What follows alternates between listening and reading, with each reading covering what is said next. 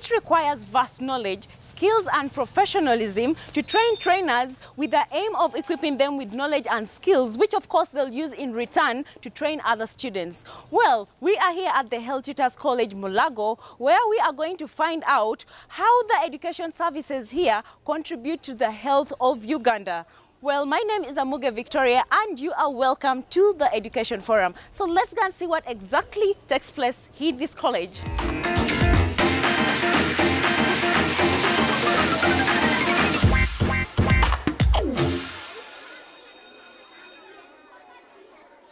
Welcome to the Education Forum, and as I mentioned before, we are here at the Health Tutors College Mulago, and joining me on the show right now is the principal of the Health Tutors College Mulago. Welcome, madam. Thank you. Yeah, we are glad to have you on the show. Thank you. And before we could go any further, would you please introduce yourself to the viewers? Okay. Thank you, viewers. This is Health Tutors College Mulago, and I'm the principal, Dr. Karen Caro. Dr. Raikobwe is my name. And Health Tutors College Mulago is located here in Mulago Complex, next to Dental School, and before you reach Tasso. Thank you. All right, well, thank you very much, Madam Principal. So, Madam Principal, tell us how and when the government established this college. Okay, Health Tutors College was established way back in 1967 when the government realized the need to train tutors for the health training institutions. And then before that, they were sending the health professionals like nurses, midwives, abroad for training as health tutors.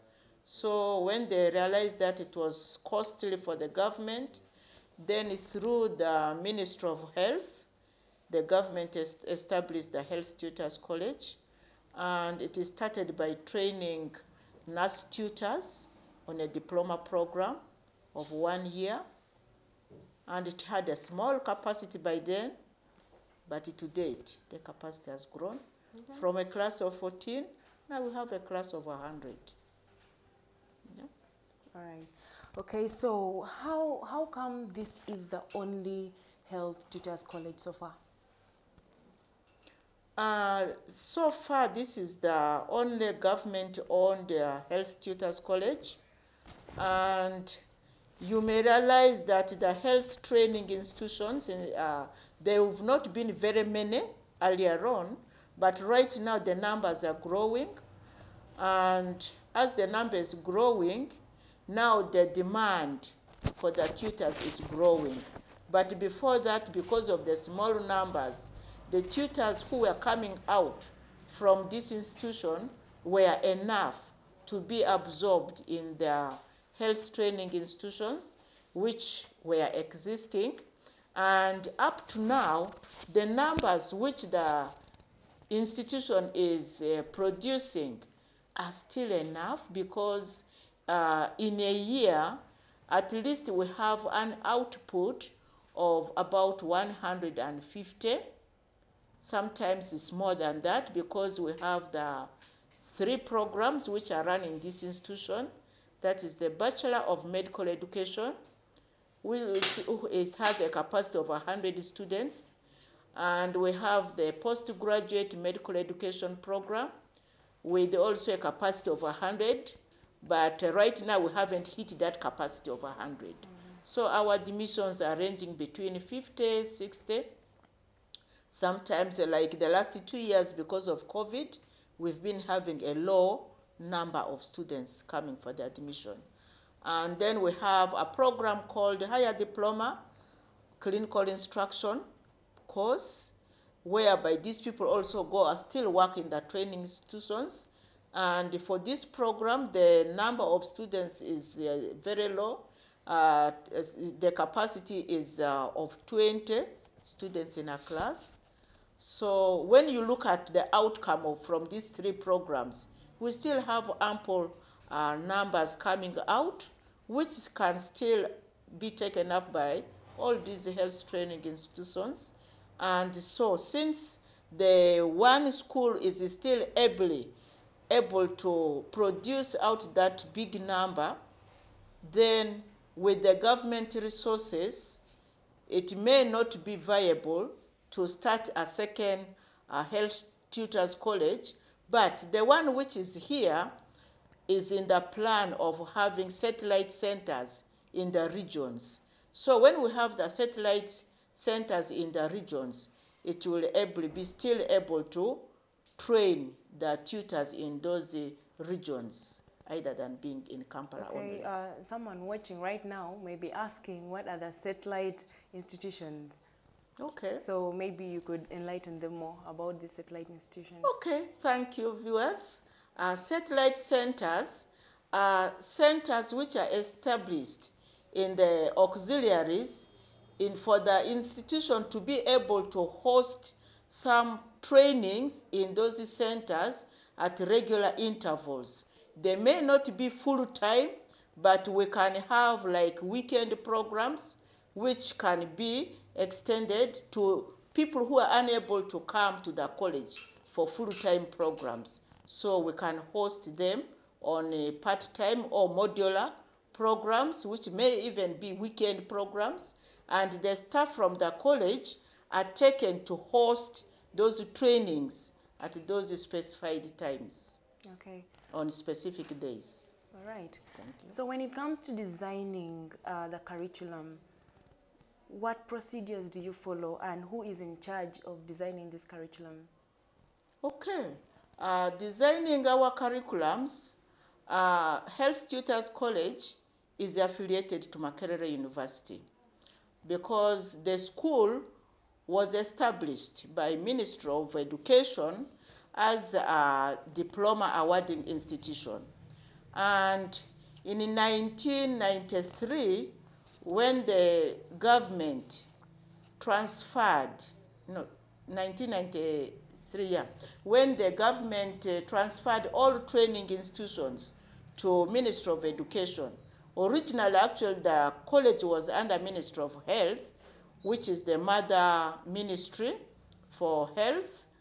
Then when the schools went to Ministry of Education, it was realized that the teachers in the training institutions must be a level higher than the products that they are producing out. And some of these institutions, from certificate awarding, started giving the awards of diploma programs. So the government realized it was not worth to bring out diploma holders to train the diploma students. So it wanted to upgrade the diploma program to a bachelor's program. So they sought for affiliation from Makerere University. And with the affiliation of Makerere University, Makerere takes up the supervision of the programs that are in the college for quality assurance.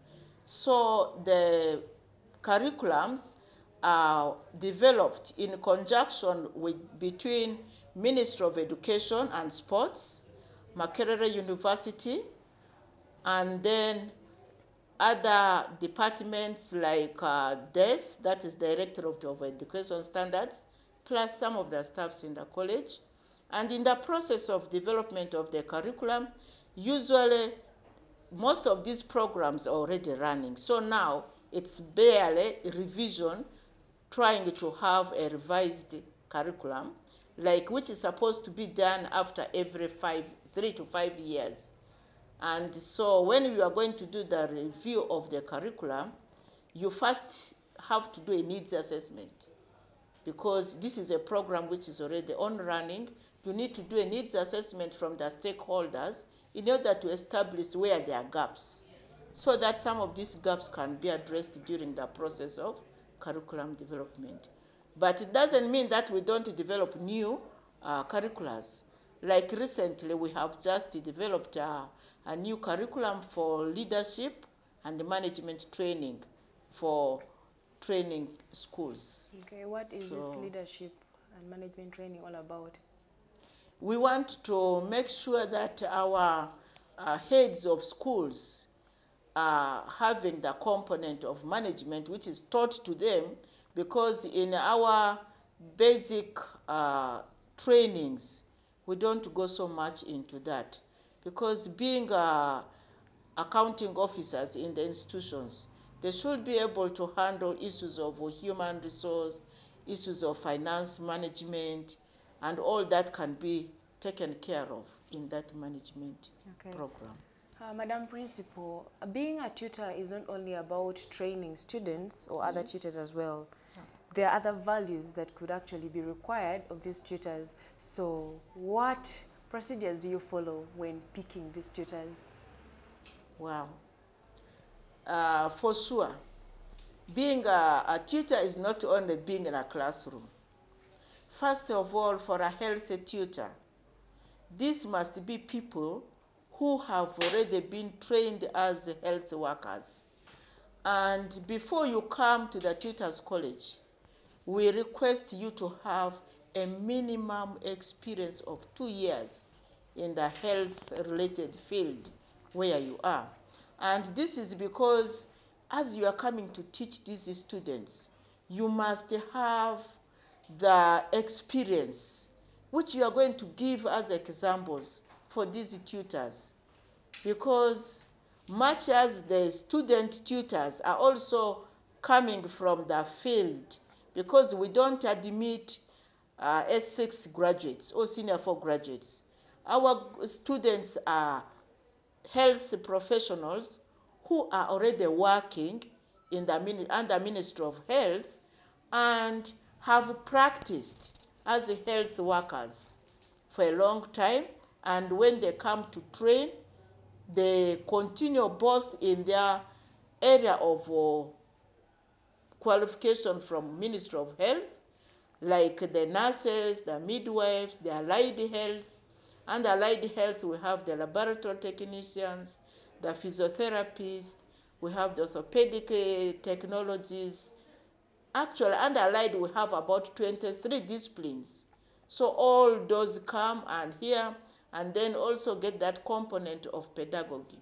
Pedagogy is basically getting the skills of teaching. So as they come here, they must have the basis from their original field of health. Because when you are a teacher in the health training institutions, you must be able to take your students to the practicum site, in the hospitals, in the health facilities, to be able to teach them in the clinical area so that they are able to practice what is taught in the class. Yeah. Right. So how about in times where these tutors are not performing well? Because sometimes this happens. Yeah. In some cases it happens. So if the tutors are not performing well, what do you do? Basically, we expect them to perform, but as it goes, every time what you do may never be perfect. So where you realize somebody is not performing to the level, you summon this person, talk to them, and give them their areas of concern where they're not performing well, and give them another chance. Right. So I was moving around the compound and I realized that students here have portfolios and profiles. Yes. So what do you consider? How are these portfolios made, and what is the importance of the portfolios? The student portfolios. The student portfolios, these student portfolios, basically these are files which contain the various activities that the students perform. For example, in our practice, you must be able to take these students to community field. You must be able to take these students for clinical placements. At the same time, we go for school practice. And then there are also classes which are ongoing, whereby they may be given assignments in the class. So this portfolio we talk about compiles all these different areas where the students go. And by the end of the course, they must have that file, which has all the records of what they have covered from the program. All right. Yeah. Okay. So are there any particular areas that need improvement in the college right now? And which areas could those be? Yes, of course, there will never be any area where you don't have gaps. Mm-hmm. So at Tutors College, we still have some gaps. One, our number of full government employed staff list. We have a very small number. For example, we have only 10 teachers on the government payroll. That is the principal inclusive. But when you look at the number of the students, the programs which are running, the number is so small. Therefore, we urge the government at least to add up for us more numbers of the tutors. Now, here we are as a Health Tutors College.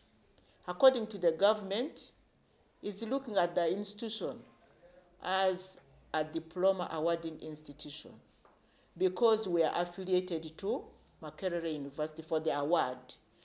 Otherwise, on ground, we are producing degree tutors. And so, being a bachelor's award program, the teachers would like to be paid as other institutions or universities who are teaching these degree programs. But in Tutors College, we are still looked at as diploma awarding institution. So you find our payments are still based on that level. And so it will be our wish to be looked at as a degree awarding institution and also to consider us at that level where we are looked at as an autonomous institution for the degree awards. And then secondly, the institution, as you moved, it is a small ground. And I think you didn't see a hostel for the students. I saw. Anyway, you see curtains, you know it's a hostel. The hostel only is for 7 students. And those ones, basically, we only give it for the guild leaders. So the students barely don't have an accommodation.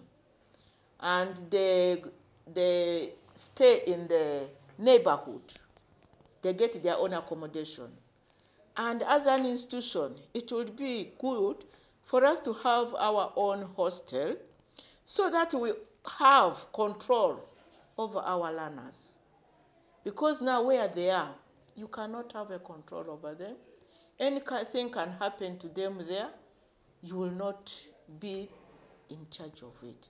But where they are under the school premises or the college premises, we can own them and have control over them, dictate on what is to be done and what is not to be done.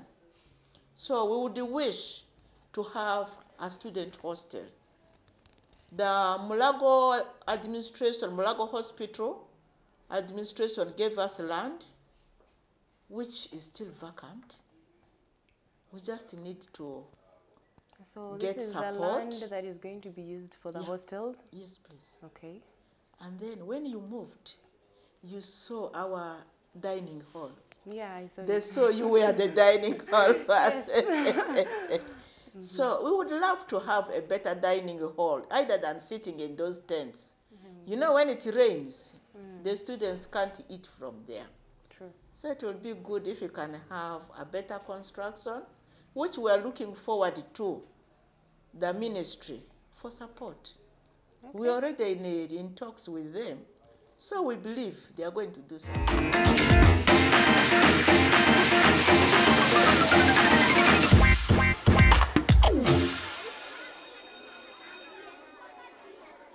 Well, Well, if you're just joining in on the show, welcome to the Education Forum here on UBC TV, and we are here at the Health Tutors College Mulago, and here with me is our guest of the day, Principal Karen, who is the principal for the Health Tutors College Mulago. So, Madam Karen, yes, as I was moving around, I know I've mentioned that thing several times. Yes. I moved around a lot. So as I was moving around, I realized you're holding meetings. Yes. So I wanted to know, what things do you discuss in these meetings, and how have these meetings helped change the college? Okay. Thank you. As you moved around, you found us in a meeting. This was the academic board meeting. In this academic board meeting, we were basically discussing the results of the students before they are released. And it helps us to go through individual performance of the students. It helps us to find out whether the students are performing well or not. And from these meetings, we are able to discuss on what could be the challenges making students not to perform well, or if they have done well, then you say, look at how was it done. If this was done well, how can you make a continuity? And it helps us to improve on our performance, and also in areas of concern, especially concerning academics. Okay, and speaking of meetings, how often do you carry out these meetings? Okay. Are you looking at meetings in general, or you are looking at the academic board meeting which you found us on? Well, I think the meetings are all for the betterment of the college, so it could be both educational or other things needed in the college. Okay. We have several meetings which we usually conduct. One, we have the staff meeting, which we conduct after every 2 weeks, usually in the college. Then we have management meeting, and the management meeting are every Mondays. We have the management meetings. Then we have some of these meetings like the Students' General Assembly, which we hold at the beginning of the semester and at the end of the semester, or in case there are some other issues of concern, we can have them in between. And like when you are going to have a placement of students in the clinical area, you must hold meetings with them before you send them to the clinical area. And we also have these other meetings like the academic board meeting. Sometimes we have the selection committee meetings. Those ones are done depending on when you are releasing results or when you are going to admit the next students. So usually those ones are one meeting at a time on demand. So it means you also have meetings with the students? Yes, we do. Of course, in an institution, if you can't have a meeting with your students, then it means you are not really concerned about the students, because you must meet them in order to get their concerns, in order to give them the instructions that you want them to follow, so that everything is done both on time and at the right time and place. Okay, well, I have a final question for you. Yes. So how do you stay informed about current events and, of course, advancements about the healthcare? the healthcare system? Yeah. Of course, much as we are under Ministry of Education, we are still connected with the Ministry of Health. So any updates from Ministry of Health, we are able to access the informations. And as I told you earlier, our students practice in the hospitals, in the health facilities, and the lecturers or the tutors follow these students in those clinical areas. So as they move for supervision, they interact with the staff of the hospitals. And so we're able to get updates on new issues concerning health. Thank you, Principal. I enjoyed this conversation. Well, you're still watching the Education Forum here on UBC TV. Do not go anywhere. We have more interviews coming your way.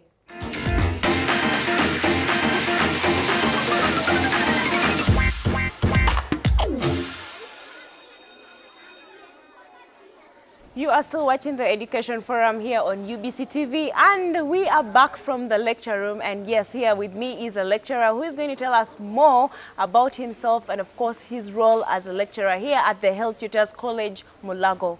Welcome, sir. Thank you. It's nice to have you on the show. My pleasure. Okay, well, introduce yourself to the viewers. Dear viewers, my name is Dr. Badru Musisi. A senior lecturer at Makerere University, College of Education and External Studies, School of Education, Department of Foundations and Curriculum Studies. I'm an education economist by profession, PhD, Economics of Education. And I really specialize in training students in managing education resources as efficiently as possible. On top of that, I also am an entrepreneur, instructor. I teach teacher trainees, health tutors, some entrepreneurial skills that they will need at their places of work. That is important, especially in this post-COVID time, because COVID taught us a lot of what works and what does not work. After this lockdown, we realized that there is a need to shift from the old ways of doing things to new ways of doing things. But the best way to do that is first to reboot, retool, and reorient our teachers to be able to fit in this post-COVID era that requires a lot of innovation and more efficient ways of doing things. Okay. Yes. So how hectic is this subject that you teach the students? It's really hectic in a number of ways. One, it's time. It's a combination of economics and entrepreneurship, which is actually a two-in-one. Yeah. And given the time allocations, the time given is much less than what we need. But all the same, we do what we can to ensure that at least our students get some functional, action-oriented knowledge and skills that they will need to perform their roles well after school. Okay, so Dr. Musisi, just like I prepare for the show before I started, as a lecturer, normally there are times you get to organize yourself for the lecture. So what steps do you follow when organizing for a lecture? First is to make a needs identification. You need to understand the needs of your learners. The learners here at the Health Tutors College are not the traditional learners. These are adults. Yeah. They are working as health workers and at the same time studying. So you cannot handle them the way we handle our regular students back at Makerere. Two, like I told you earlier, COVID has revolutionized everything. And we find that most of the things that we were teaching before do not work now. So you need to do a lot of homework, consult here and there, to bring the real situation outside into the classroom. So you need a lot of reading, you need a lot of practice, and you need a lot of preparing them assignments that reflect the world of work they are facing after here. So it really takes some serious preparation. All right, Doctor, the rate of unemployment in Uganda is on a rise, and so many students are grappling around with lack of jobs. So after these students get done with their studies here, are they assured of job placements out there? No, I cannot say they are assured of job placements. But now what I'm doing, I'll speak for myself as an education economist and as an entrepreneurship trainer, is to try as much as possible to give them an option. And what is the option? The option is of self-employment as a viable labor market option. I cannot tell you that all after graduation everybody is going to end up in a health training institution. But we also make sure that the skills we give them, given their background in medicine, can really help them to start up projects related to education or medicine that can enable them earn a better living and at the same time serving our nation. All right, so for students that are in an institution like this one, a healthcare institution, what kind of projects would you advise them to go for? We advise them to appeal to their medical background and now the education background. They can marry the two and come up with some innovative ideas. I was talking to them. I'm telling them, everybody is going in for a clinic, those who can. But has anybody thought about a mobile clinic? Instead of committing money to renting a building, why don't you buy a truck or a bus and refurbish it into a mobile clinic? You get tents and stuff, and then you go look for people in their areas, rural areas, in these markets, weekly markets. You pitch camp somewhere, you have an examination tent, you have a treatment tent, and something like that. Then the following week you go to another place. You just have extended medical services to the people cheaply, and everybody is happy. You are making money. People who cannot make it to big hospitals are also having their health care needs satisfied, and everybody is a winner. So that is the kind of orientation we are making them look at things they didn't even consider possible, or things what people call outside, thinking outside the box. That the opportunities out there are limitless, but it's your brain, creativity, innovation that limits you. So that's what we focus on, and we hope that at the end of the day, everybody will do self-evaluation and start doing beneficial things, but in a different way. All right, Doctor. So finally, I would like to ask you, what are some of the challenges you face as a lecturer in this institute? The challenges we face, one, are the numbers, because if I'm to train them the way they should be trained, I'm meant to group them into 5. I'm even meant to give them working capital so that we learn entrepreneurship on the job, kind of very practical way. This is the way we are supposed to train them. So that at the end of the day, each group comes up with a tangible project. But you know, the college cannot finance them. Even the numbers are impossible to group.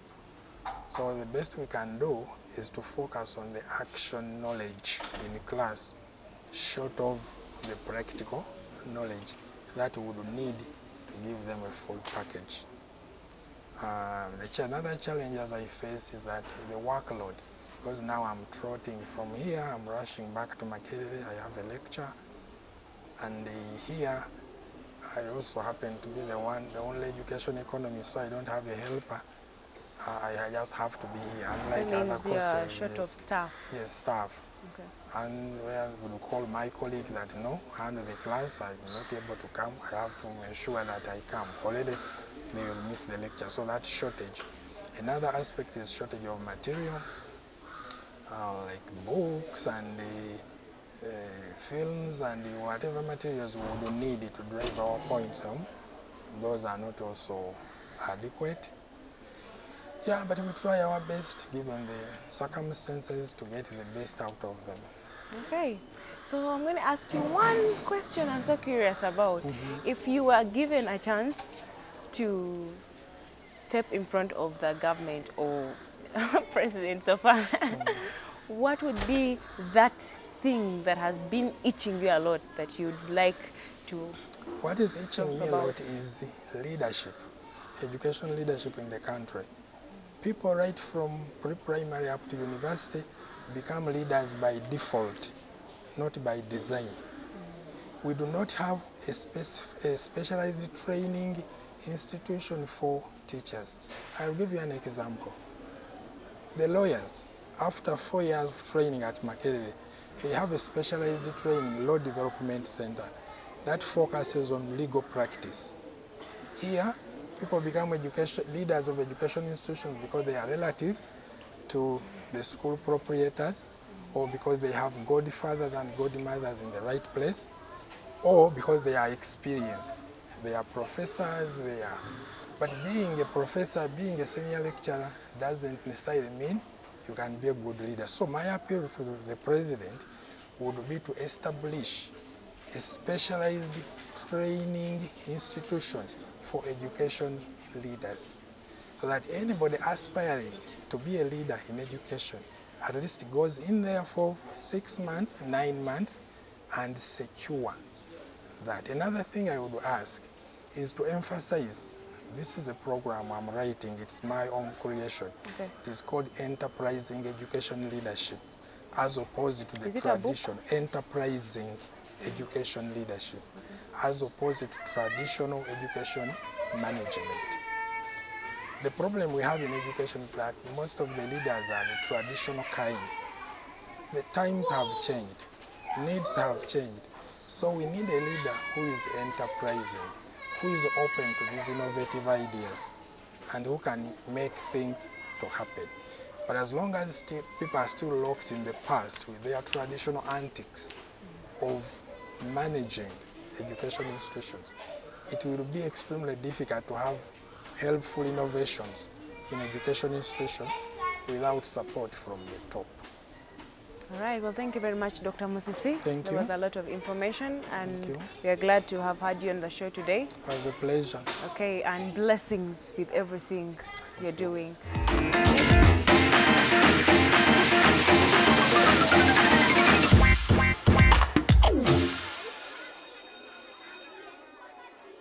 You're still watching the Education Forum here on UBC TV, and we are still here at the Health Tutors College in Mulago. And joining me right now on the show is Mr. Okoth Constantine, who is, of course, the academic registrar for the Health Tutors College Mulago. Welcome, sir.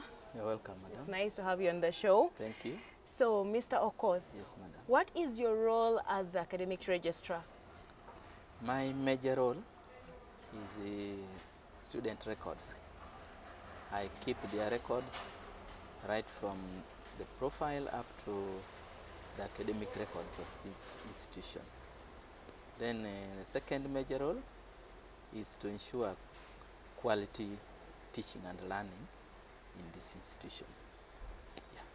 All right, so just not anyone can come into this institution No. and say, I'm going to bring my books, I'm going to study here. Yes. So, as a student that is joining this institution, Yes, please. what requirements are needed of these students as they are joining this institution? Yes, there are a number of requirements, but the most important is, maybe I will connect it with the programs we are having. There are 3 programs in this institution. You have 1, higher diploma in clinical instruction. And for you to join higher diploma in clinical instruction, you need to be having an ordinary diploma in any health-related subjects. Yeah. Then if you are to join postgraduate diploma in medical education, which is the second program, you must be having at least a second lower class with a Bachelor of Education in any of those health-related subjects. And another program is a Bachelor of Medical Education, and to join it, you must be having a diploma in any of the health-related subjects. Yeah. And Mr. Okoth, also speaking of courses, Yes. I'm sure there are different courses that are being studied here, Yes. like in terms of nursing and so many others. Yes. Would you mind like mentioning some of them? Yes, we categorize them into three.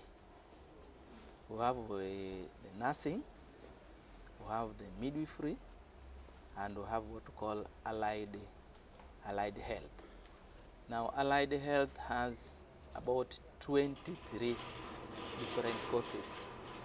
We have the orthopedics, we have so many, all these programs which make up health, which are not nursing or midwifery. We categorize them as allied. So they are currently we have about 23 of them. Okay. Yeah. Which if as you are leaving, can give you our brochure, you will get them. There are so many. There are so many. Cannot mention them. I may not mention all, but we just know there are three. The specialists know. You are either nurse or midwife or allied health.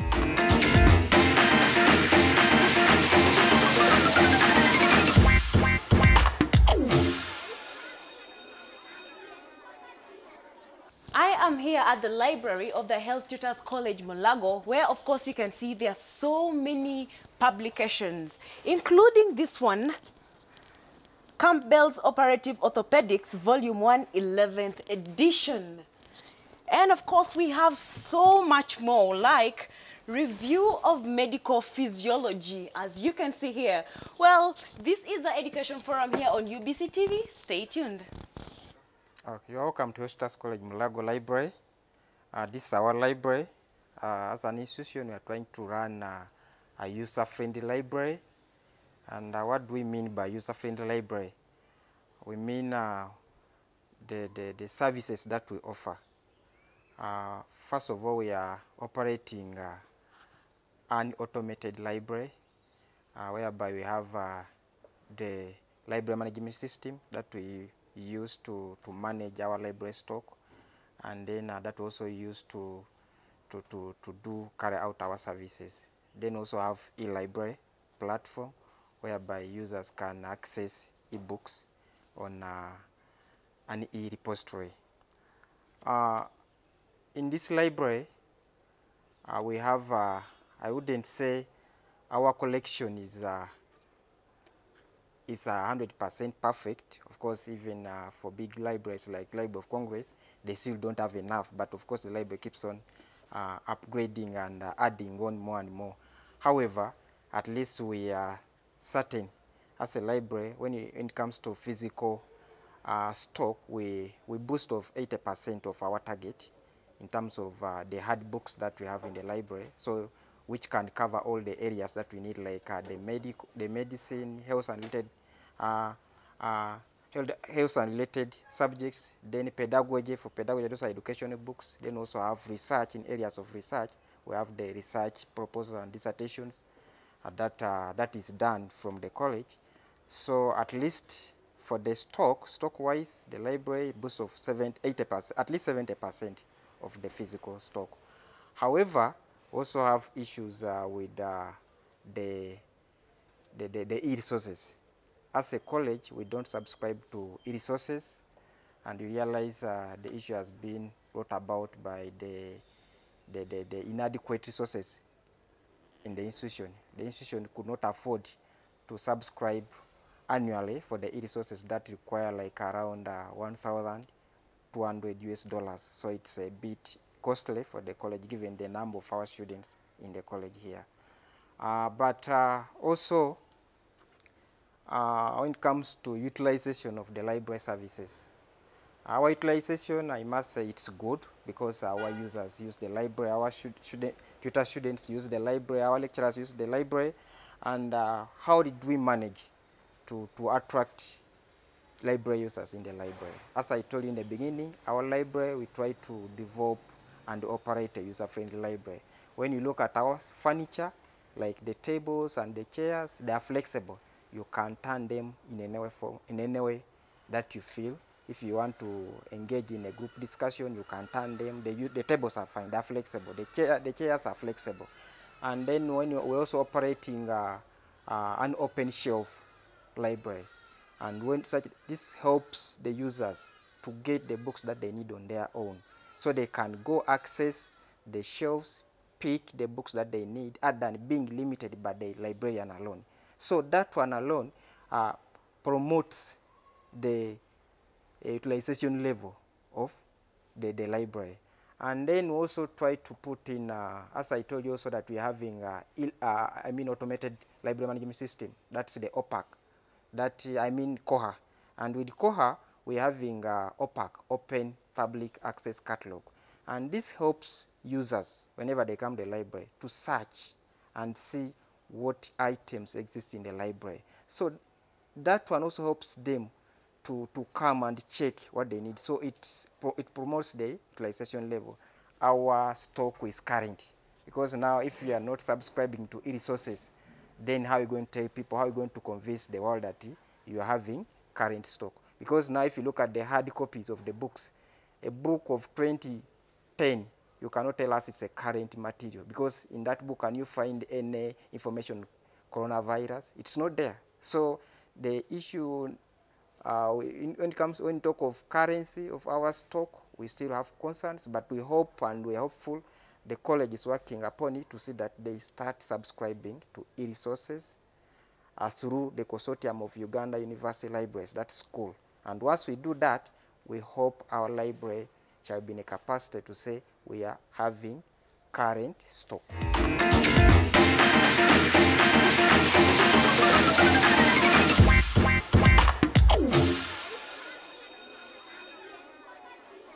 Well, we are still at the Health Tutors College here in Mulago, and it's becoming quite interesting familiarizing myself around the college.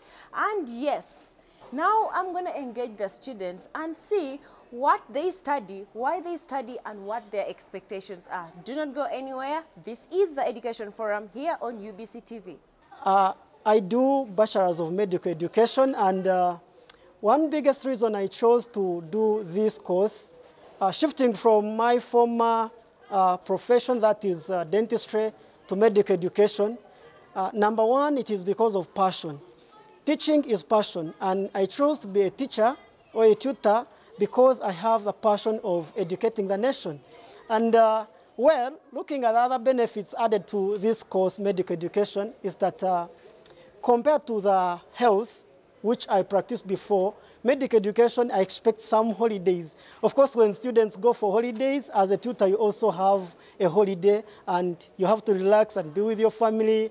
After this course, because I'm now in my third year and I'm soon finalizing in the next few months, and I expect to go back and teach professionals who will change the health system of this country.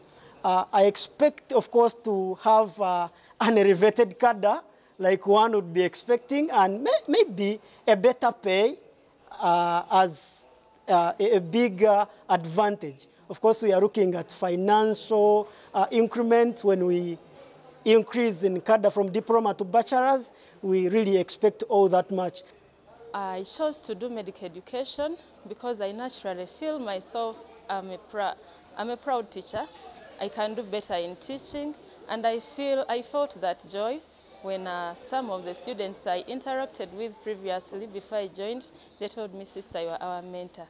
We really admire you. You've made us who we are." It really brought in that inspiration in me to pursue this course in medical education, so that I can become a professional teacher. I have not felt any regret in doing this course because it's already yielding the social connections I'm getting from friends, and also advancing in my teaching experience. It's really yielding.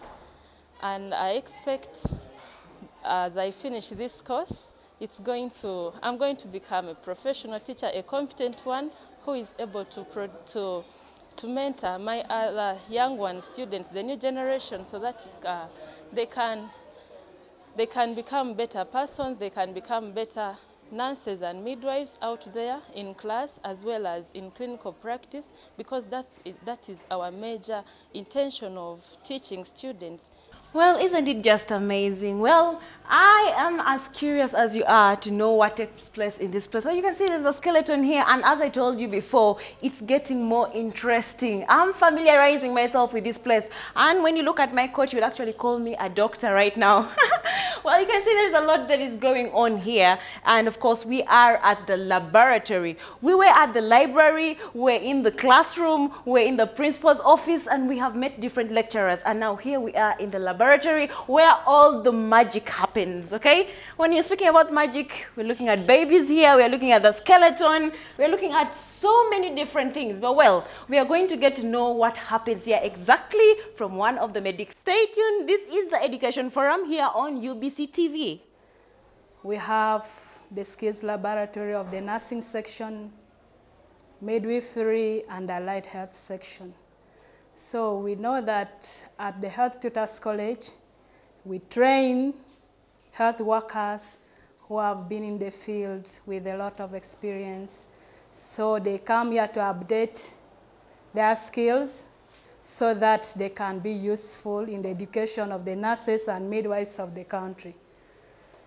So the practicals comes as the end result of the theories that we learn in the classrooms and the everyday activities that had been done in the wards.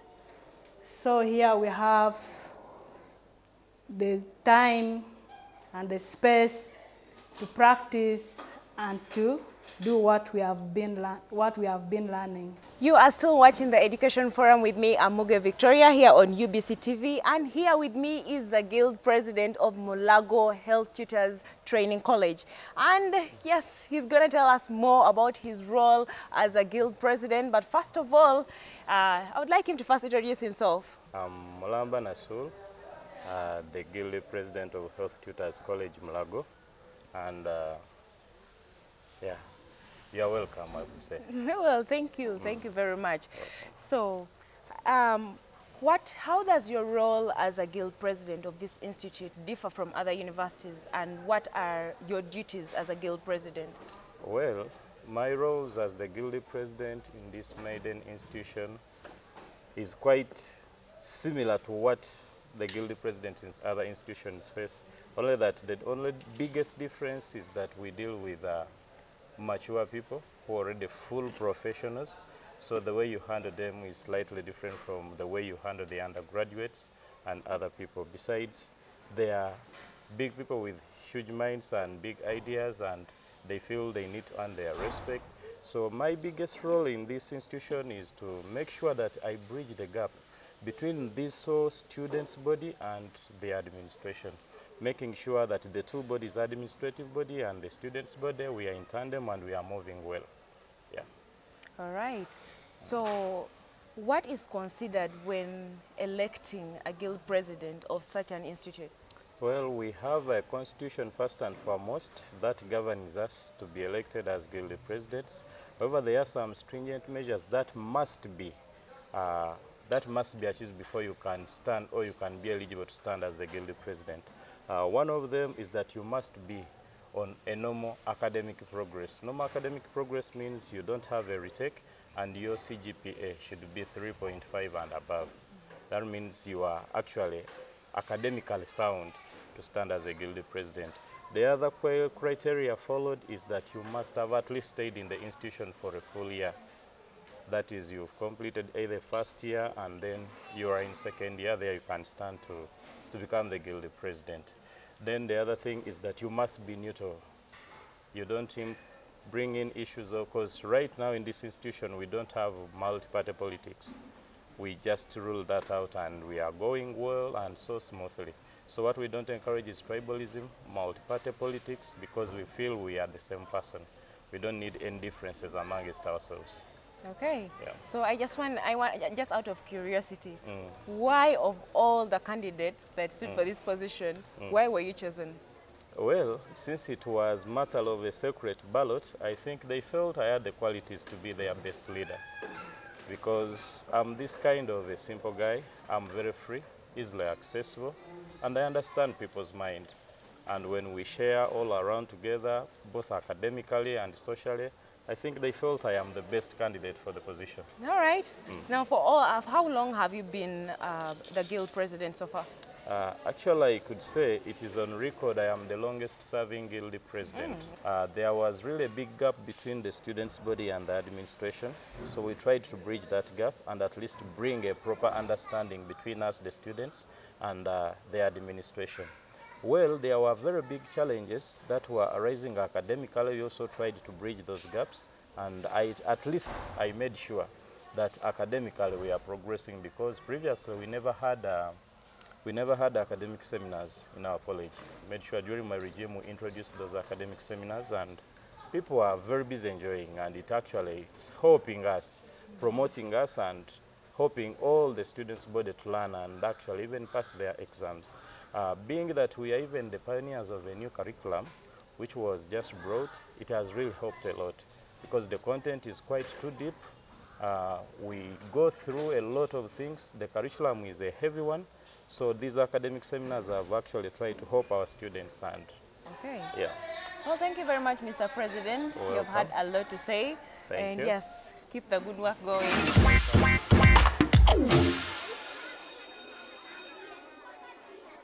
Oh yes, it has been an amazing adventure walking around the Health Tutors College here in Mulago, and of course interacting with the different students and of course different people in their respective specialities. And yes, like they always say, knowledge is power. Remember that we keep learning each and every day. It doesn't matter if you have a bachelor's, it doesn't matter if you have a PhD, a master's, a diploma. Well, we keep learning each and every day. Well, thank you very much for watching UBC TV and of course the Education Forum. Until next time, me and this little chap say bye-bye.